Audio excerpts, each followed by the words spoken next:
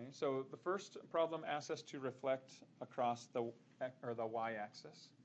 Okay. I definitely encourage you to sketch at least one of the points to see what your rule is. Okay, so if you are reflecting across this y-axis and you take this first point, -3, 6. Okay, so I'm just going to sketch that.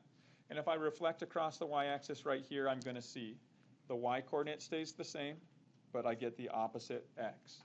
Once I establish that one rule, I can now apply that rule to all the others. So I'm keeping the same y, so the same y here, the same y here, and I'm taking the opposite of the x's, so a -9 here and a +7 here.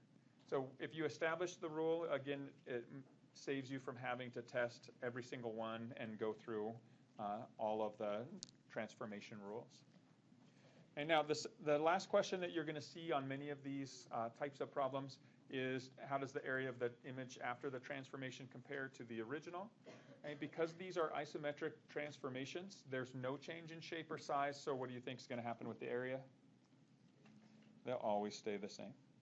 Okay, and so I include that even though it's somewhat redundant just to emphasize that fact.